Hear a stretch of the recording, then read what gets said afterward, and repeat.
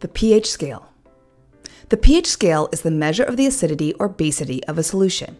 It ranges from 0 to 14, where a score of 7 is considered neutral. Specifically, it quantifies the concentration of hydrogen ions. The higher the concentration of hydrogen ions, the lower the pH number. The pH scale is logarithmic, meaning each unit change represents a tenfold difference in the concentration of hydrogen ions. For example, a solution with a pH of 4 is 10 times more acidic than a solution with a pH of 5. Acids fall between 0 and 7 on a pH scale. Bases fall between 7 and 14.